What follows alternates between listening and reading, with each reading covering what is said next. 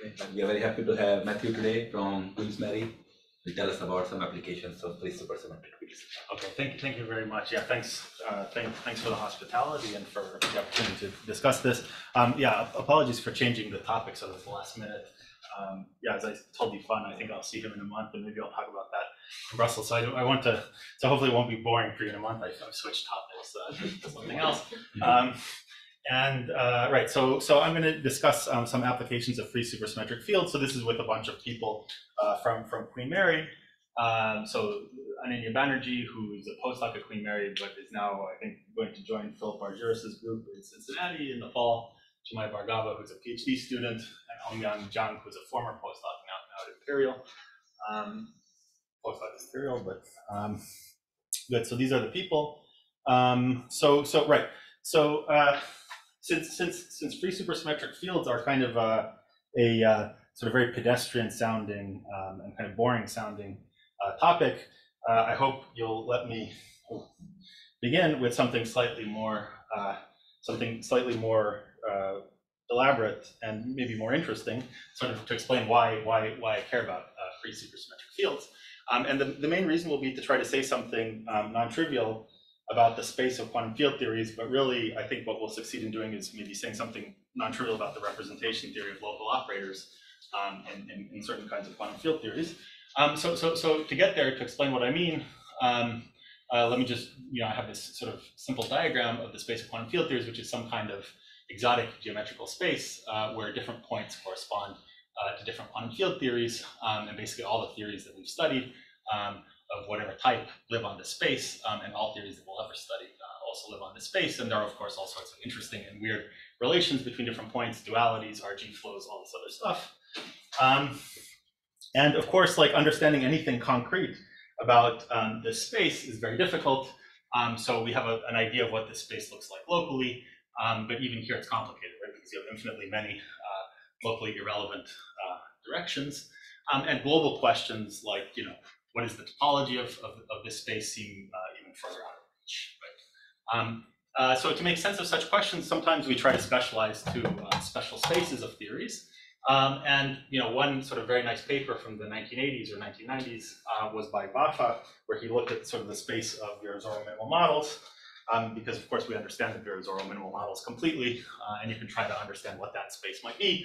So there might be some hope to do that.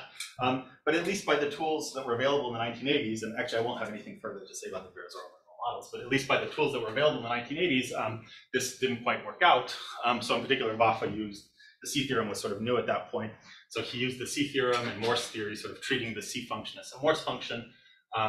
And he used some ideas from topology to try to constrain this space, but he only ended up with some sort of infinite set of spaces that could correspond to this space of theory. So it could have been, he included, it could be CP infinity, I don't know, the loop space of SU2 or a bunch of other spaces. So even in this very simple case, where we understand these theories completely, understanding what this subspace of theories looks like is very, very complicated. Just a quick question. So I actually just came across this paper recently, very nice paper. So I want to understand, like, since it's like a paper from almost 40 years ago, is there some better understanding, even in this very simplistic model? Well, one thing I was hoping in my visit here was to ask you, maybe using defects or something, it should be possible to say something about that. But yeah, I don't have anything like very deep to say at the moment about this, but yeah. Right. So this is just to say that the problem is hard. But there are some reasons for optimism. Maybe I'm being overly optimistic. But one thing you can do is try to use supersymmetry, right, to get some non-trivial control over the deformations that are required to sort of map out these spaces. So one sort of paradigm, one example that I will keep in mind throughout this talk is just a very simple example in 3 dimensions where you have some chiral superfield, free chiral superfield, and it starts off its life as something with scaling dimension 1/2, and then you can imagine coupling it to itself through some term of the superpotential, which I've written in equation 1, and you can study the corresponding RG flow. And the corresponding RG flow is to some kind of supersymmetric version of the Ising model. And what it does is it takes us from some chiral multiplet in the UV with free scaling dimensions to some chiral multiplet in the IR with scaling dimensions that are a bit funny, right? So it just sort of renormalizes. It just sort of renormalizes the scaling dimension of the operator in the IR. So in the language of superconformal representations, I mean, maybe this looks a bit pointless now, but I'll sort of use some of this language a little bit later. What it means is that we take some free chiral multiplet, that's what this gobbledygook means here, with dimension 1/2 and R charge 1/2, and the RG flow essentially spits. So this generates the operator algebra in the UV, right? Because the operator algebra can be built just out of products of free fields, and it takes this generator of the operator algebra in the UV and maps it to something in the IR that has different scaling dimension and that maybe obeys some slightly different operator relations. But the point is that supersymmetry is quite useful here because it tells you how the generator sort of changes under the RG flow. And you can see that the change in quantum numbers in equation 2 is basically of order the original quantum numbers. So you started with something with dimension 1/2, you end up with something dimension 2/3. So the change in the dimensions is roughly comparable to the starting quantum numbers. But supersymmetry sort of does tell you something very non-trivial in this case. And there are other sort of much more general theories where supersymmetry also tells you a lot. So here you might object that this RG flow doesn't look very interesting because sort of the coordinates in the UV, like the theory space coordinates, sort of phi in the UV and phi in the IR, they look very similar. But of course, supersymmetry also allows you to discuss theories where the UV and IR degrees of freedom look very different. So one canonical example is Seiberg duality, where you have some SUNC super QCD with NF flavors in the UV, and then it flows to some, in general, depending on the number of flavors, it can flow to some theory with a completely different gauge group and a completely different matter content. And again, with supersymmetry, you can sort of compute some observables, and you can sort of match UV and IR descriptions. So, and an even more relevant example to us is the Seiberg-Witten solution for SU2n equals 2 super Young mills, because pretty soon I'm going to restrict to theories with 8 Poincare supercharges. And this is sort of a cartoon sketch of what Seiberg and Witten did. They started with some gauge theory in the UV, and they sort of figured out the infrared phase of this theory completely, basically the two derivative prepotential in technical terms, and they sort of mapped it in terms of this nice diagram involving monopoles and dions in the infrared. So basically they took some theory that was weakly coupled in the UV, and they completely solved at least the two derivatives, the theory in the infrared. So all these examples involve crucial uses of free chiral fields. So these are some kinds of nice fields. They're free, like in Seiberg-Witten, they're free in the infrared, actually, and also in the UV, at least in this particular case, and similarly in these other descriptions. So you have free fields in the UV, free fields in the IR that are in general mapped in very different ways. In this first example, you have free fields in the UV mapped to something interacting in the IR. But again, supersymmetry sort of tells you a lot about what's going on here. Now, since symmetries are kind of topological in nature, we expect them to have something to say about the topology of the space of quantum field theories, like to tell us which theories are connected to which other theories under the preservation of certain symmetries. The fact that free fields in these supersymmetric cases are sort of ubiquitous, and as far as I know, basically almost all renormalization group flows involving supersymmetry in some limit have at least some set of free fields. This motivates us to ask a certain question, like, are free quantum field theories connected to all other quantum field theories in the space of quantum field theories via continuous deformation? So of course, this is a question that's very hard to answer. It's been asked by many other people, but what we're going to try to do today is sort of get a little sub-piece of this problem and try to solve it. Okay.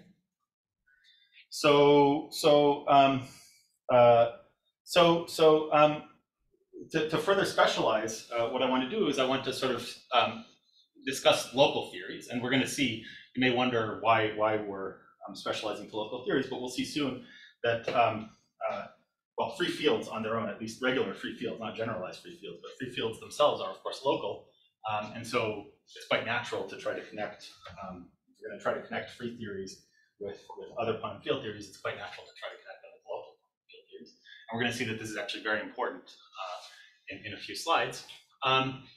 So of course, this is still a very hard question. Of course, I have no way to prove that you can connect free theories with any local quantum field theory. But to make things more concrete and to make things sort of solvable by a human, what we're going to do is we're going to focus on the representations of the symmetries and ask a closely related question. Okay, so this is essentially the question that we're going to try to answer in this talk. And the question is the following. The question is, when is it possible to construct arbitrary unitary multiplets of the superconformal algebra, let's say with 8 Poincare supercharges, that are compatible with locality. So this will be very important that these representations are compatible with locality. Not all representations are compatible with locality. So the question is going to be, when is it possible to construct arbitrary unitary multiplets of the superconformal algebra with 8 Poincare supercharges that are compatible with locality from continuous deformations of representations in free theories? So you can have kind of in mind, if you want, this particular example where we started with some free theory which had a free chiral multiplet with some free scaling dimension 1/2, and it's connected by RG flow to something with some interacting dimension. And so the question is essentially, to what extent is this more generally true? Basically. So this is the basic question. It's important also that recombination of that, right? Say again. There is also important there is some kind of recombination that is removed, right? Recombination. Yes. In this example here, or more generally, So in this example, there is recombination because there's a null state effectively. Here there's a null state because basically at order 3, So you're going to allow for the absolutely. Yeah. So here already you see that there's some recombination happening. Right. Other questions? Yeah, please obviously feel free to interrupt. Okay, so I'm going to mainly discuss the most interesting case of 4 dimensions, but we also studied this question in 2, 3, and 5 dimensions. We didn't study it explicitly in 6, but the story I think is very similar to 5. So we'll see that 2, 3, and 5, this question can be completely solved. In 4 dimensions, it can't be completely solved, which is part of what makes 4 dimensions interesting, but instead leads to some interesting conjectures that sort of generalize a lot of results in the literature. So generalize some results, for example, with Malvasena and Jiboidev, and some other results as well. Okay, so what I want to do is I want to impose two nice things: unitarity and locality. So usually for people who've studied the superconformal algebra, usually you spit out a list of unitary representations. So this has been done by Dolan and Osborne, Cordova, Dumitrescu, and Intriligator, and various other people, Minwala. So typically the way this exercise works is that you don't really care about locality, basically. So the only thing that you care about are the charges of the superconformal algebra. So in the modern language, I don't know, I think it's correct to say, what you really care about are sort of the action of some topological defects, basically, on the local operators. You don't really care about the existence of currents. Okay? So for example, you can take the energy momentum tensor, T mu nu, you can take the 0 component, T0 mu, you can integrate it over some space-like hypersurface, and you get P mu, this topological surface. And one sort of very famous constraint that follows from acting with this topological surface on local operators, basically acting with P squared on some bosonic state, is that the scaling dimension of that state has to be greater than or equal to d minus 2 over 2. And then you write down, you do some similar things for the other supercharges, Poincare supercharges, the special supercharges, and you get a bunch of sort of inequalities and constraints, and then you can generate a whole list of multiplets, and this has been done in many cases. Okay? But this assumes nothing about locality. So this has been done, as I said, involving taking other charges, not just momentum. In principle, of course, it's not the case that these charges need to have corresponding Noether currents. So one sort of very nice example is this long-range Ising model, where basically instead of the usual textbook nearest neighbor interactions, you allow the interactions between the spins to decay like some power law. So if this decay is not fast enough, okay, then the theory that you get in the continuum is still conformal, but it's not local. It doesn't have an energy momentum tensor. So it has some non-local conformal symmetry. So it has the topological defects corresponding to the conformal group, but it doesn't have the corresponding Noether currents. Okay? And more generally, to anyone who's studied generalized free fields, that similar things happen. And even more generally, if you have QFTs living on defects and boundaries that are coupled to some bulk, some QFT bulk, then you also will typically not have a local theory, and you can still do the Dolan and Osborne stuff, but you miss some physics. You miss the physics coming from locality. Okay. So for me, imposing locality will mean imposing the existence of an energy momentum tensor. Okay. And corresponding, obviously, since I'm doing supersymmetry, and corresponding supersymmetry multiplets. So the energy momentum tensor comes in some family with the supercurrents and some other stuff, the R currents. The technical details won't be terribly important. this turns out to imply more than the existence of a multiplet. So it implies, for example, word identities. So you'll have 3-point functions that have to obey word identities, where you have O, some operator O, T mu nu, O dagger, and various other word identities involving other currents in the stress tensor multiplet. And it also implies things like ANEC, which has been used famously to derive all sorts of very cool stuff, where basically you consider sort of expectation values of the energy momentum tensor in certain states, and you integrate over some like geodesics, and you have various inequalities.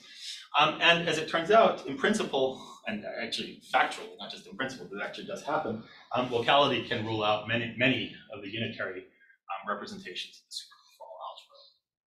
So this happens in 4 dimensions, and in higher dimensions. We'll see that it's not the case, however, in lower dimensions. But it does play a crucial role in 4 dimensions, where this phenomenon is known and rigorously proven, at least at the level of physics, to occur. And so we'll see, though, that the picture in 4 dimensions is still a little bit more complicated than what's actually known in the literature. This will lead to some sort of interesting set of conjectures for 4 dimensions that I hope will spark at least some attempts to try to prove or disprove. Okay, so now what I'm going to do is I'm going to discuss a little bit how things vary in space-time dimension. And then I'm going to I'm going to tell you sort of how things work in different dimensions, and then spend the bulk of the talk in 4 dimensions. So how do we expect the physics to work as a function of space-time dimension? Well, roughly speaking, the lower in dimension you are, the richer you expect the infrared phases of theories deformed by relevant deformations to be. So for example, in 2 dimensions already, say for C equals 1, you have this very beautiful moduli space that I was just drawing on the board, where you have like all these very interesting sort of points, and then of course you have all sorts of interesting RG flows from this point. So it's fun to study these with Brian Thorngren, and you get all sorts of very interesting RG flows. So this is the physics in 2D, say starting from a simple Lagrangian, is much richer than the physics that you have in higher dimensions. And then generally you expect as you go up higher and higher in dimension, Lagrangians get sort of more and more boring. So sticking with 2 dimensions, so this is the comment I've already made, relevant deformations take us to this infinitely many Beer-Zoromino models, and already the UV starting point is very rich. And in addition, in 2 dimensions, you can often, through this Coulomb gas formalism, construct not just sort of abstract representations from free fields, but also whole operator algebras. And so sort of what we did, what did we do? So the problem that I started with applied to 2 dimensions basically can be solved in the following way. So in 2 dimensions, we studied a particular representation of a particular superconformal algebra with 8 Poincare supercharges, namely the small n equals 4, 4 superconformal algebra. And what we showed, and I'm not going to get into the details here, if you want, you can look in the paper.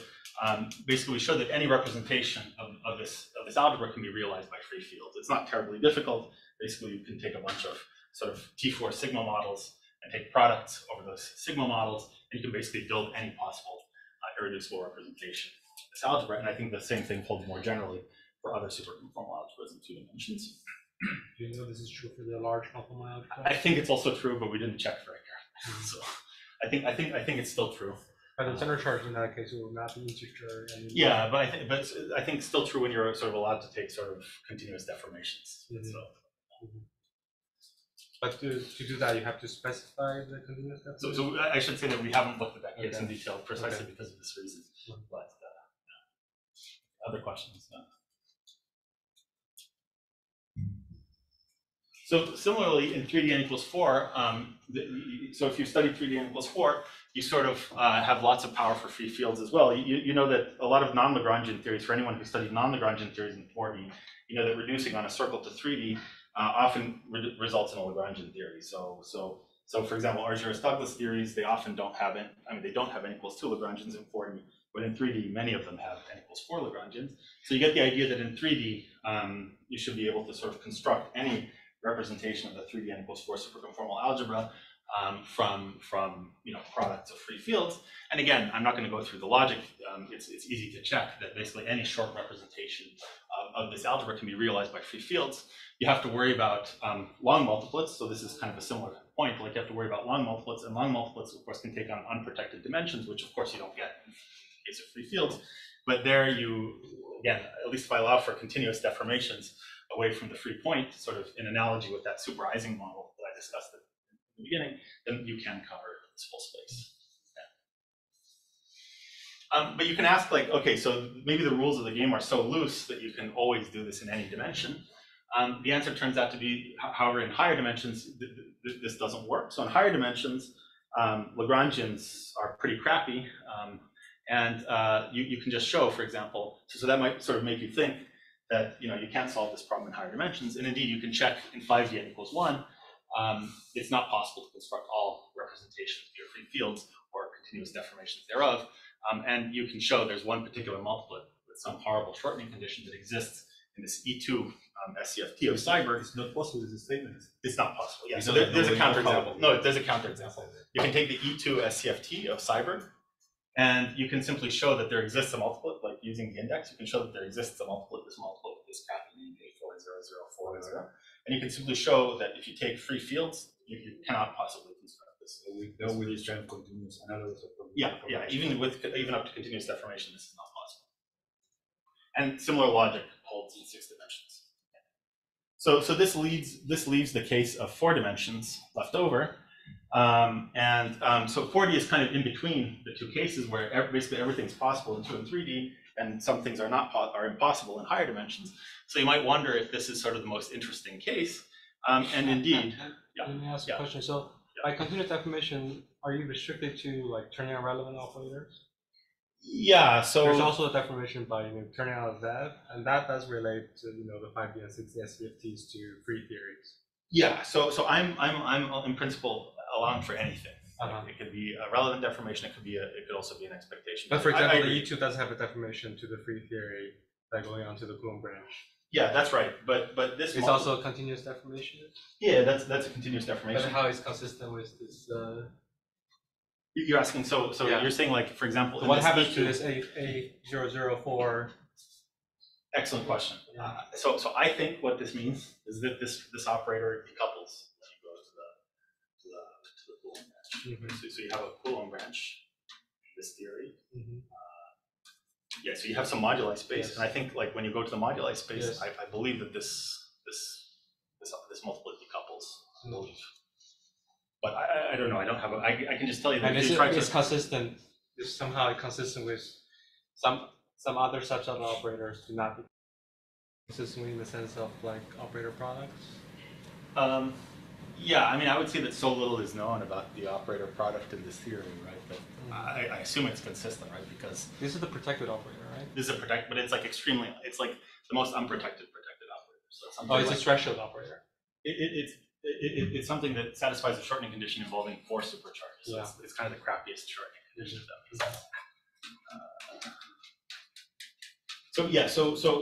Okay. So I guess our let me see what I can say, if I can say something slightly more elaborate. Yeah. So my guess is, I don't have obviously I don't have like a non-perturbative proof of what happens. My guess is that this operator flows to something. So probably flows to 0 essentially. Let's see if I can say something more.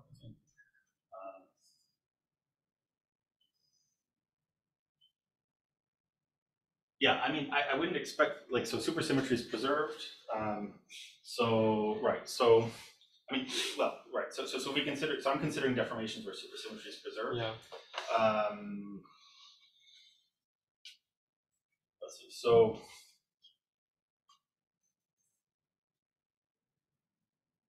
Yeah, I mean, I guess one thing which is possible, one thing which is another logical possibility. So the short answer to your question is, it's an interesting question. I don't know. I guess another logical possibility might be that it becomes even shorter. Right? Like, suppose it flows to something which satisfies even more stringent shortening conditions. That's possible, right? So it could flow to 0, or maybe it flows to something which satisfies more shortening conditions that can't be realized in free fields. I guess those are 2 sort of logical possibilities, and I don't know which is actually Yeah. Do you have does this example persist in like large N theories? Like the large N version of the E2 model? Yeah, so I was discussing this with Joel Kim, and I mean, so the way that I got the way to that understand, the way I ask is if there's a way to understand this operator is also from gravity. Yeah, that's a good question. So of course, as you can see, this is a small N theory, basically. Yeah, but there's a higher ranked version of it. Yeah, that's a good question. I mean, as far as so I didn't look at this systematically, but sort of the 5, like this, as you can imagine, somehow depends on looking at the superconformal index where things have been solved and looking sort of at low order in the fugacity expansion. Yeah. And it's just a fact that for at least many of the theories where all the other theories, at least it's absent or it might be canceled essentially in all the theories that these guys have studied. So my guess is that it's not so easy to see. It just so happens that in E2 you have just the right somehow set of conditions to appear for this for this operator to sort of its presence to be just detectable from the index. If that makes sense.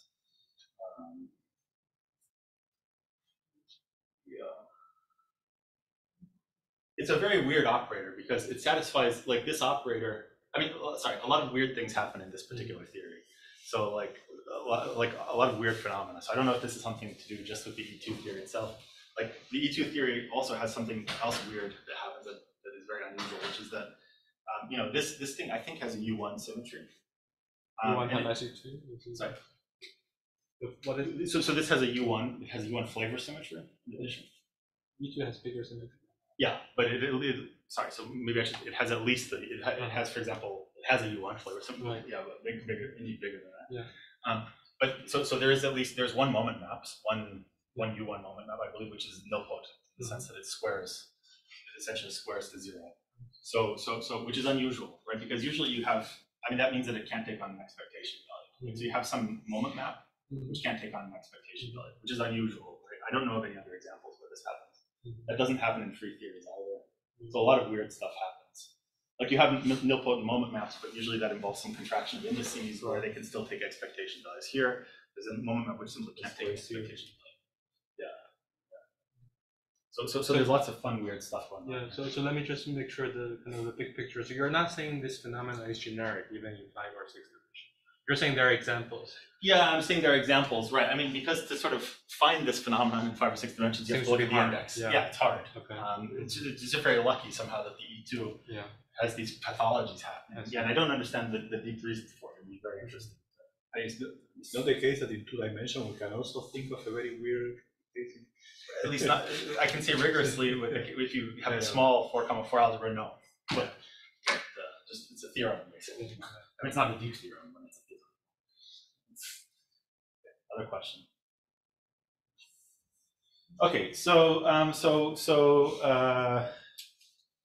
right. So 4D is also kind of weird. I mean, not weird, but it's special maybe from the point of view of theories of Buican supercharges because it also has a U1R symmetry. It has an abelian R symmetry factor in addition to the non-abelian one. And this turns out to make it much more subtle. This is also one of the reasons it's much more interesting than the other examples with supercharges.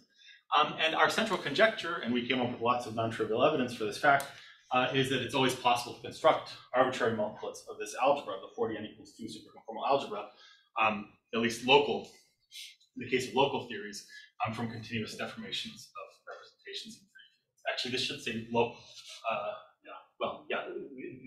Crucially, these have to be compatible with locality. So basically, any representation of 4D n equals 2 superconformal algebra that's compatible with locality will be, our conjecture is possible to construct from continuous deformations of representations in free fields. We'll see examples. There are examples where it's not possible to in non-local theories. So what did we do? We proved some aspects of this conjecture, and we also found a web of supporting evidence and mutually consistent conjectures more generally that at least to me are interesting and perhaps point to some larger structure that might be worth trying to unravel. So this conjecture interfaces with some intuition that I'll explain from studying 4D n equals 2 theories. And what it turns out to do is to rule out many superconformal algebra representations in local unitary theories, and also, interestingly, it turns out to constrain the way allowed representations transform under flavor symmetries. And if you're also a fan this Rastelli beam vertex operator algebra for n equals 2 story, it turns out to lead to some cute consequences for some sort of associated vertex algebra. So let me just say that, so to give you some idea of what's going on in 4D, I mean, I assume probably most people are not experts in all the details of the 4D equals 2 superconformal algebra, so this will look like some alphabet soup. So let me try to motivate, roughly speaking, this alphabet soup. I mean, don't pay much attention to these letters. Basically, there are two types of representations, broadly speaking, that you could imagine in 4D equals 2, ones that contain chiral operators and ones that do not. Okay, where for me, chiral operator will be something that's chiral with respect to the smallest superconformal algebra. In other words, chiral with respect to some n equals 1 subalgebra. So it turns out that there are this soup of operators in equation 10, which contain chiral operators. So just to give you an idea, this is something, these are operators that appear in Seiberg-Witten theory. These are the things, E-bar operators. These are things that appear in the sort of solution, like parameterizing the expectation values, like the coordinates on this moduli space are sort of given by these E-bar operators. So these are crucial, basically, in Seiberg-Witten theory. The B-hat operators are Higgs branch operators, so they are things that parameterize, roughly speaking, moduli spaces where you have just free hypermultiplets in infrared. And then there are a bunch of other sort of more exotic representations that contain extra supersymmetry currents and various other sort of stuff that you may not want to hear about. Then in equation 11, there are the operators that do not contain chiral operators. So famously, these include the C-hat operators. These are things like the energy momentum tensor and its friends, and then also some more exotic operators, the C-bar operators. Okay, so roughly speaking, you have chiral and non-chiral representations. So let me give you some intuition for why this conjecture might be true. Okay? So let me first discuss the case of chiral operators. And again, this is not Bourbaki proof. This is just a little bit of intuition, so you may or may not like it. But in the case of chiral operators, it's sort of not unreasonable to think that chiral operators should be captured roughly by looking at free chiral fields and maybe truncating, imposing shortening conditions, imposing recombination, like Gabriel asked, as in the 3n equals 2 case. And the reason is roughly that chiral operators, well, they satisfy a nice chiral ring. Of course, they have a more complicated OPE, but at least the chiral ring is very nice. Scaling dimensions add, and basically up to null relations that don't follow from statistics. This operator structure, this ring structure, essentially maps from free fields to interacting theories. So up to essentially having to truncate the chiral ring or do something like that, this structure maps from free fields to interacting theories. And okay, if in the interacting theories all you do is toss out more stuff, then that's okay for the point of view of this conjecture. So it's reasonable to imagine, at least, that all chiral representations of the superconformal algebra can be realized by free fields. In the case of non-chiral multiplets, the intuition is slightly different. First, from locality, we have a stress tensor multiplet, so this happens to be a particular guy, C-hat. More generally, in the case of free theories, we have an infinite set of higher spin currents. So these have been described by Malesen and Zhiboydev and various other people. So what are these higher spin currents? They're essentially currents of arbitrary spin that are bilinears in free fields that have increasingly many derivatives. Okay? And the existence of these currents leads to a lot of constraints, and leads to integrability of free theories. And if you analyze these representations, again, this equation 15 might not be much, but you can sort of take all possible free multiplets, all possible higher spin multiplets, and then sort of compute like where can these sit in representation theory, and they turn out somehow not to exhaust all the possible representations that could have, not all the possible representations that could have appeared to appear. So you can just list them in equation 15. So this, yeah. What's K there? Sorry? Like, can you just explain what is K? Good. Yeah, so probably I should have explained a lot of this stuff more. But so C-hat, right? So C-hat. This first of all, this first 0 is the R charge of the prime, the SU2R weight of the primary. So it's a scalar under SU2R, and then these are spins, essentially. So you get arbitrarily high spin for the primary, right? Because the current, which is some descendant, has arbitrarily high spin. Right. So that's one way. So why do you have J and K? Oh, yeah, sorry. I think it's just taken it out. Yeah, okay. One point which is crucial, which is a technical point, which if you're not following this and you don't give a shit, then don't listen to this point. But a technical point is that not all possible things, not all possible C hat 0 j comma k multiplets actually appear. So you can, since they should involve free fields maybe, or discrete gaugings of free fields. Is there a reason? Because typically what this phenomenon happens because you have some automorphism that gives some particular set of representations. Is there some reason why it doesn't? Why not all possible J and K? Them, yeah. That's an excellent question. I should develop an intuition for why that is. This is simply, I'm going to present it. Because sometimes there are some extra. High-spin symmetry. Yeah, exactly. And then they interchange those. You know, So you have some. Sorry, maybe you can higher more symmetry. Yeah. So you have some like you have some algebra of Yeah. these higher For spin example, charges? some symmetry between representations that interchange them. Okay, this is interesting. I mean, I had at some point some idea to try to study exactly this question. So I don't know. Maybe I can. I don't have anything to tell you, but yeah, maybe you can tell me more. So this is the way I've derived this essentially is just to say, okay, I mean, we have free higher spin. We have a free theory, right? Basically, or something which is like a free theory, which I'm taking to be basically a discrete gauging, something like a discrete gauging of, let's say, a free theory, right? You can imagine that you have free fields, but you could also imagine, say, throwing in.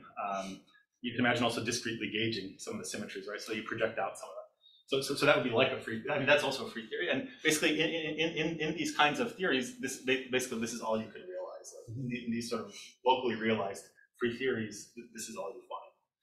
Yeah, I don't. There should be some beautiful algebraic reasons for this. That's a great question. Other question.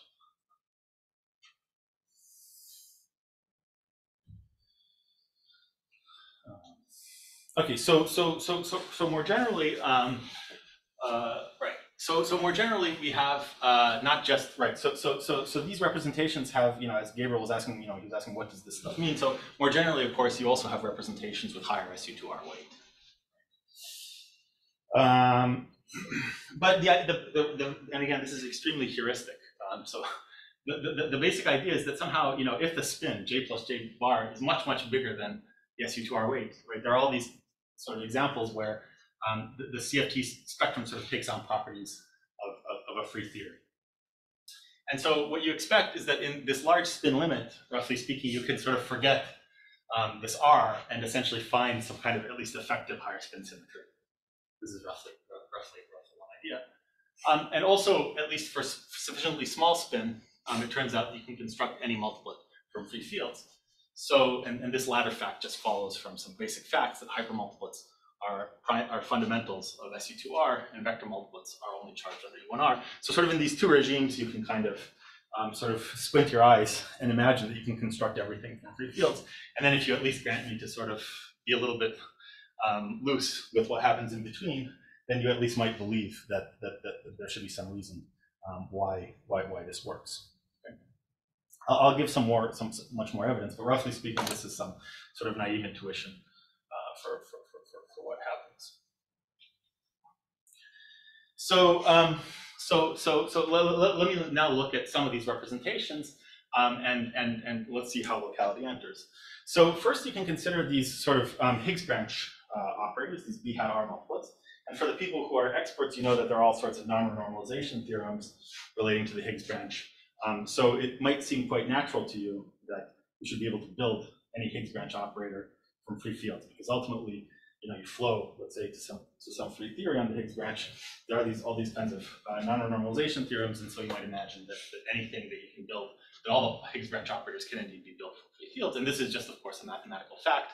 So these operators are labeled just by some SU2R weight. They're scalars labeled by some SU2R weight. And basically, the trivial fact is that since the free hypermultiplet is the fundamental representation of SU2R, obviously you can build any possible representation of the Higgs branch from products of hypermultiplets. So nothing deep. And an interesting fact is that these multiplets are also related to states in the 2D VOA of Rastellian beam. And I'll come back in a few slides to why this fact is important. So the next thing to consider are these sort of Seiberg-Witten type operators, these E-bar multiplets. So these have some U1R charge, little r, they're uncharged under SU2R, so they parameterize, at least for zero spin, when j equals 0, they parameterize this moduli space that Cyberg studied. More generally, you could imagine, however, that they have some spin. Superconformal algebra allows you to attach some non-trivial left spin to these operators. So they satisfy this particular shortening condition. They're annihilated by all the anti-chiral supersymmetries. But in a free theory, you can just check, again, that the only type of operators of this type that you can construct are scalars under Lorentz, because basically anything with spin will become essentially a super descendant. But more interestingly, there are some deeper reasons why these multiplets are absent in locality, in local theories, because you can study the 3-point function of E bar R, C hat, and E, and you can see that basically superconformal word identities are satisfied if and only if J is equal to 0. So these additional multiplets that are in principle allowed by the topological defects in the superconformal algebra are sort of absent when you impose locality. So this is precisely also what happens in the case of free fields. Right? So this is some kind of check, let's say, of this idea. Right? You have free fields. In the case of free fields, you can only get scalar E bar operators, and then there's also, it turns out to be a deeper reason why this is true. Next, we can also consider some slightly more exotic multiplets. So these are multiplets. These D bar R, J, 0 multiplets contain things like extra supersymmetry currents and also more general multiplets. They also turn out to be sort of interesting in the world of 2D VOAs. And you can again check, like in free theories, you can check that they should have spin less than or equal to R. So you're not allowed to have basically arbitrarily high J for this representation. So for example, in the case R equals 0, this is basically not allowed by the Weinberg-Witten theorem, because you'd have some higher spin fields, essentially free higher spin fields, and this would be compatible with a good energy momentum tensor. But more generally, it turns out that you can use the ANEC to prove. Well, you can see that in free theories, you have to have spin less than or equal to R, and you can also then use the ANEC to basically show that that's true in interacting theories that are at least local.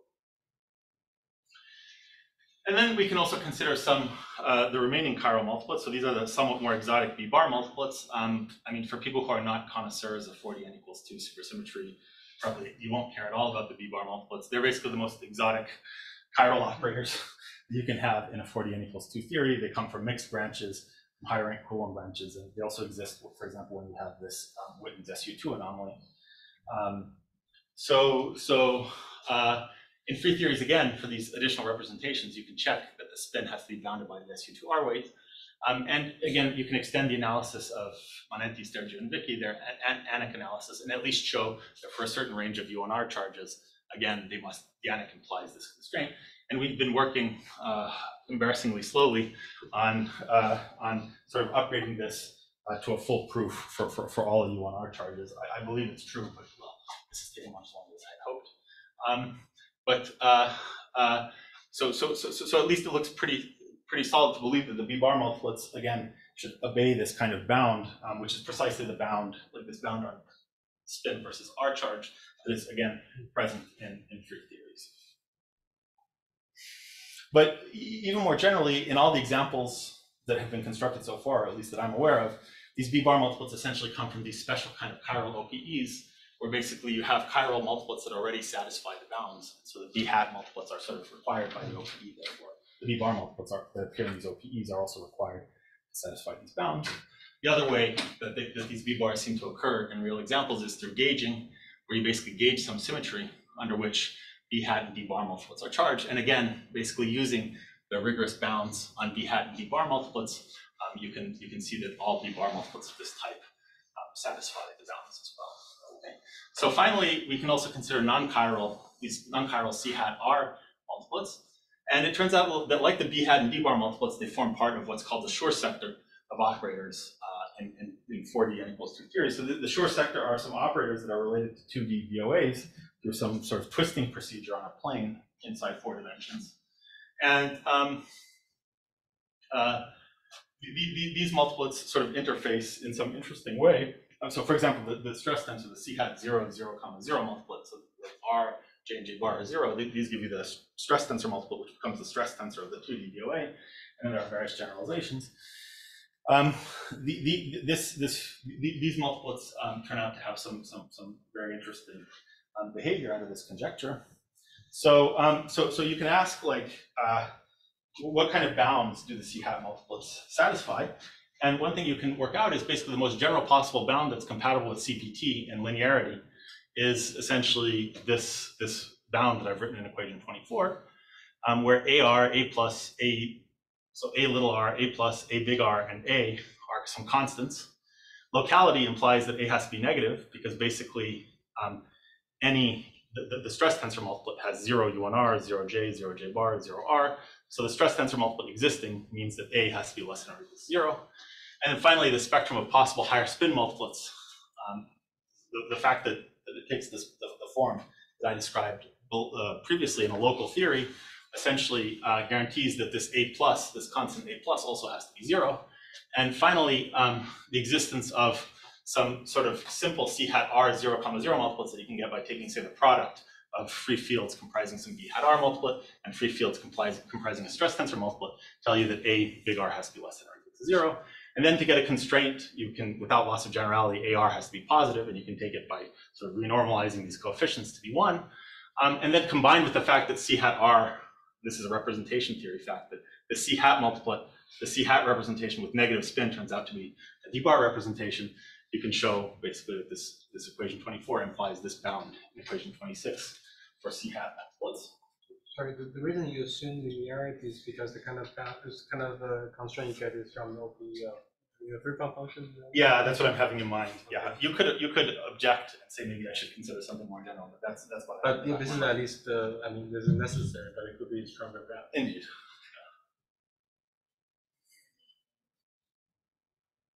So and the nice thing is that this bound that we've sort of reasoned at from some sort of general consideration turns out to be the bound that's satisfied by free fields. And again, it's possible that there have been now a bunch of conjectures about 4D, 2D systems, like 4D equals 2 theories and 2D BOAs, and this turns out to interact nicely with some of those conjectures of Hume and Rostelli and friends. So for example, they conjecture that every time you have a theory with an actual Higgs branch, so a branch where you actually have free hypermultiplets at points on the Higgs branch, that the B hat R multiplets weakly generate the 2D BOA. So in other words, generated through their OPEs, including singular terms. And you can check that this conjecture is completely compatible with the bounds that I mentioned. The C hat multiplets. This just follows from looking at OPEs, what can appear singularly in the OPEs of these multiplets. Also, it's easy to check compatibility of this conjecture with class S theories that are sort of vanilla, the ones that come from not doing anything fancy with the punctures, having just regular punctures and engaging. So basically taking like simple trinion theories like yeah, but like, by now things have gotten very complicated. So now you have these punctures with automorphism twists, all sorts of stuff. You know, like just if you take just the regular punctures, like Gayotto like talked about in his first paper. So for an example would be T3, like this Mahan-Mashansky, you realize in terms of three punctured sphere. You take vanilla theories. It's like to put trinions with tubes. Yeah. If you take those and you basically glue them together with tubes, essentially the bound also works out basically. And that follows from the fact that when the gluing procedure with tubes algebraically just corresponds to this equation. Basically, where the tubes are given by these little phi's and the OI's are operators sort of supported on. Which, by the way, this opens the door to a totally different relation with 2D theories, right? Through HET or something like that. Yeah, that's also interesting. Yeah, in principle. Yeah. Yeah, I don't have much to say. Yeah, but indeed, yeah, I mean, there should be something to some relation to it. Okay, so yeah, in the last few minutes, right. So what else do I want to say? Right. So yeah. So one more thing to say. I mean, I'm just saying this for completeness. These C bar multiplets. So these are like the least protected short multiplets. So they're the analogs of these A bar or whatever A multiplets we were discussing earlier, 5D. These multiplets are the least protected 4D equals 2 multiplets, and then we have this conjecture based on what I've said before, with some kind of similar supporting evidence that unitarity and locality implies this bound here. 27. Okay, so now in the last few minutes, I want to sort of describe now what this might mean. Okay, so besides the fact that this probably kills a lot of the representations in Dolan and Osborne and all these other places. So what? What else can we say that could be interesting?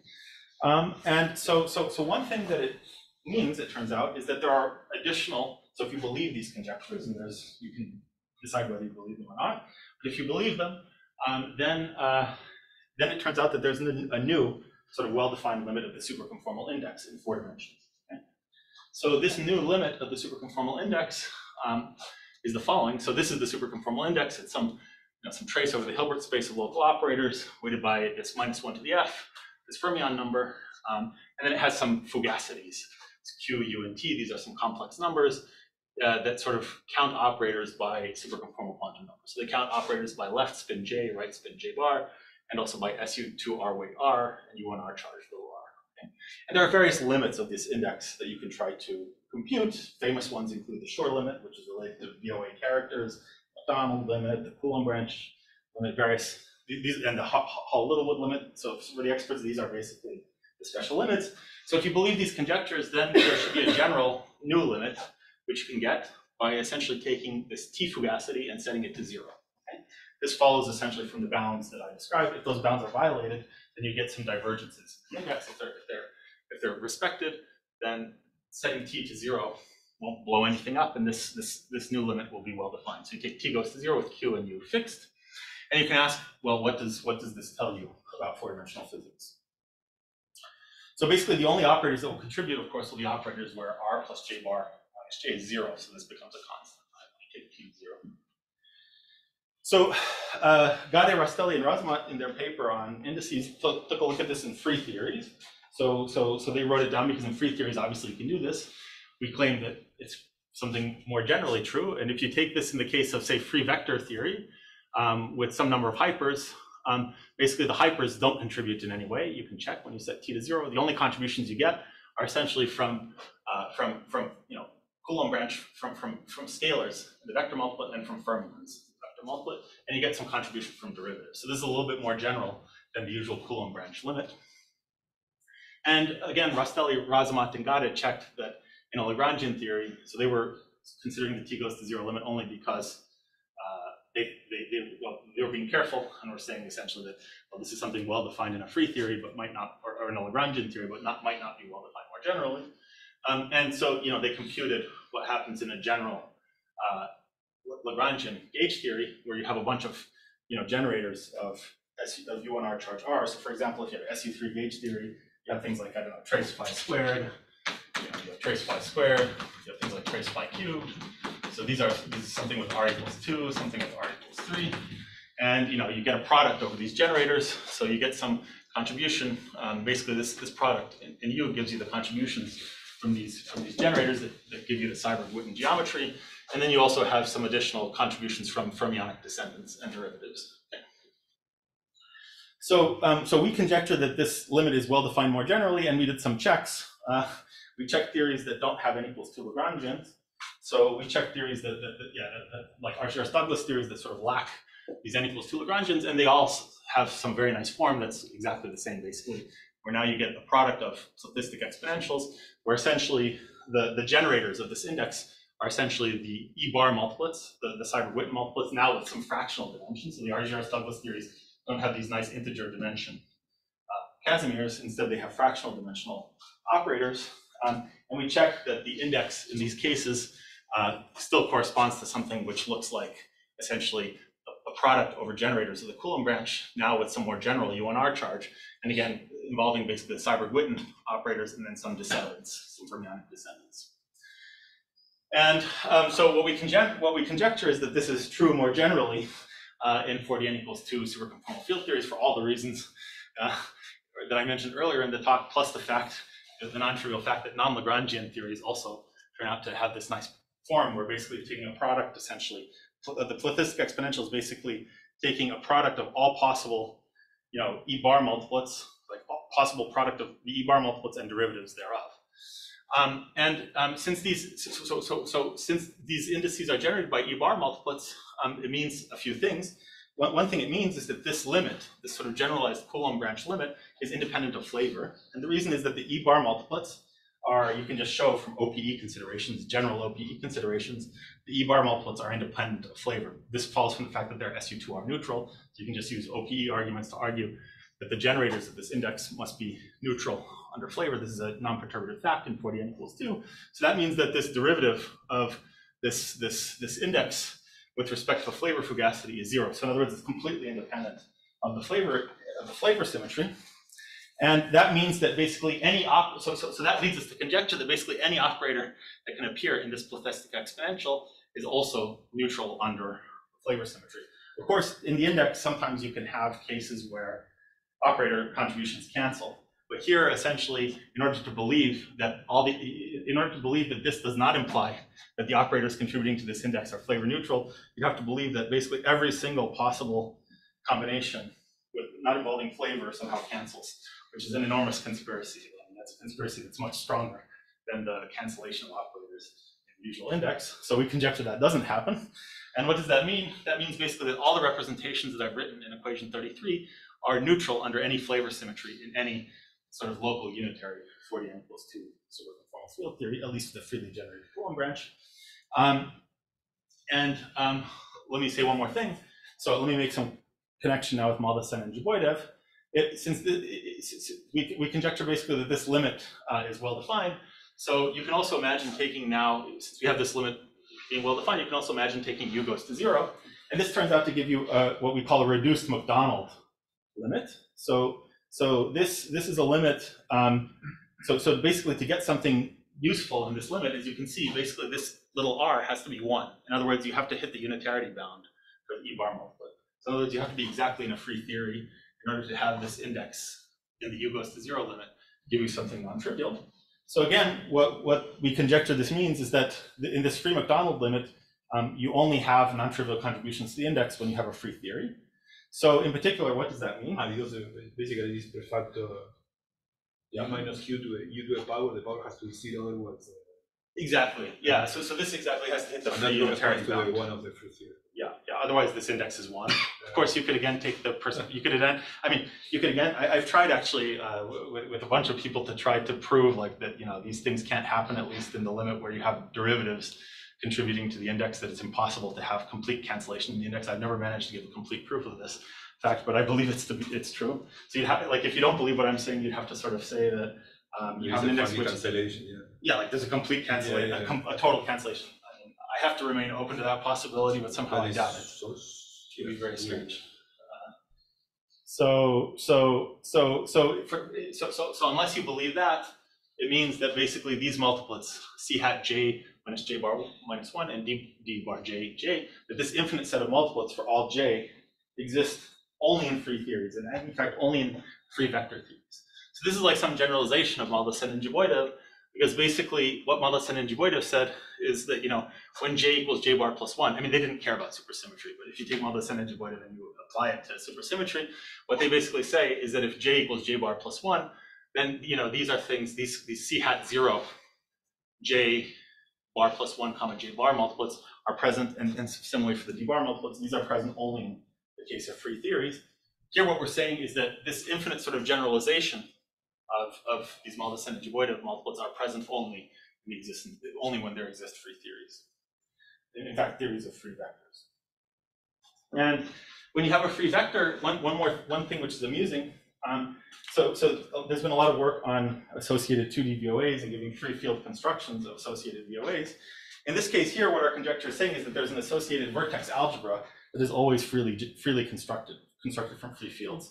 What does that mean? It means that if we have a free theory, right? When we have a free theory, essentially this is the only case in which this index can be non-trivial. And when we have a free theory, the only things that contribute to the limit, to the index in the limit where u goes to 0, are essentially lambda and the derivative, like the holomorphic gaugino and the derivative. The phi doesn't contribute anymore because its contribution is proportional to u. And since you have just a holomorphic gaugino, basically you can't construct an energy momentum tensor. So in the usual Rastelli beam story, you have a gaugino and an like a lambda and a lambda bar, left and right moving gauginos, which you can sort of combine into a stress tensor. Here you can't get a stress tensor, so you get a vertex algebra. So you have some kind of algebra with derivatives, but no energy momentum tensor. And our conjecture is that this vertex algebra which we call sort of the square root VOA vertex algebra, exists if and only if the theory is free. I mean, if and only if the theory has free vectors, and so it can sort of be realized, sort of an invariant, if you like, of free theories. Yeah. So good. So I think this is exactly an hour. So these are the conclusions. So we used representation theory to learn some things about theories with 8 Poincare supercharges. It would be interesting to connect our results further with the topology of the space of quantum field theories, maybe with some more categorical constructions. So Shlomo Razamat has some interesting paper where they sort of take seriously the idea of treating the space of quantum field theories and how categorically, where I think you have sort of object. I don't want to say it wrong, but let me just say something that's wrong. You should look at the paper. I think quantum field theories are some kind of objects, maybe in some category, and then maybe RG flows are some morphisms or something like that. So it would be interesting to interface with that discussion. So another question is like when particular irreps can't be realized by free fields, but correspond to deformation of an irrep realized by free fields, is it possible to find some closest free field representation? Is there some way to interpret this all this business in terms of interfaces or RG interfaces or more general conformal interfaces? Finally, spin plays an important role in these bounds. You saw that with the E-bar, in the E-bar case, for example. So one question might be, what if rotational invariance is relaxed? I don't know, people study these kinds of things. And one could ask, if we can say something interesting for such theories. So that's basically it. If you have any other questions, please feel free to ask.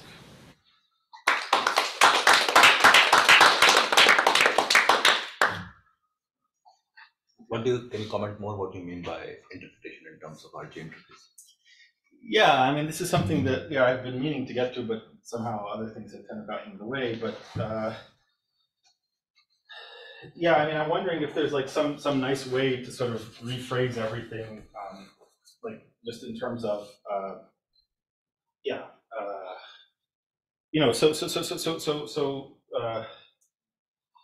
like you know the story with RG interfaces where you basically have some theory, you deform on half the space, let's say by some relevant deformation, and then you get basically some kind of interface between the UVN and the IR theory.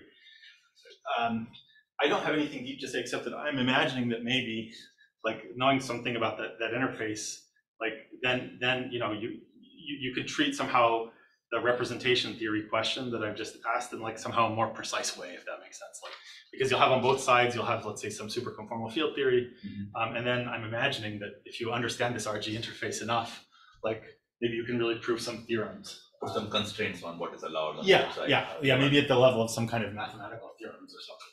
But I mean, I don't have like a precise statement. Sounds like related to Shlomo's point of view. Yeah.